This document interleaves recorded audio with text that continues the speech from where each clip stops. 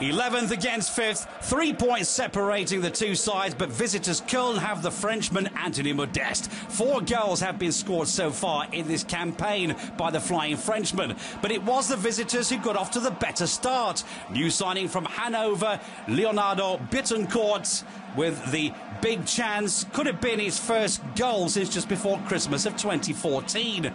But with just a couple of minutes remaining on the clock before the half-time whistle, the home side Berlin got better and pounced with what was the first goal in 1 year and 8 months from Hertha BSC.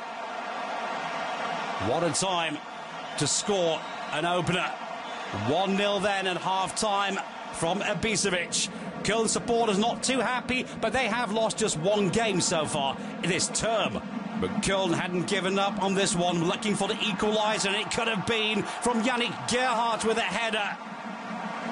The ball then came back to Osako, and he found Modeste in the centre, their leading goal scorer. Goalkeeper Rune Jarstein was there. Not on this occasion, it was the former Koln player, Mitchell Weiser, who cleared off the line, keeping it just at 1-0. Well, time was ticking, Hertha were getting better again, and the former Freiburg player, Vladimir Derrida, with a long-range effort, pulled off a terrific save from Horn. 4 minutes into stoppage time, the back door was completely wide open, and it was his day.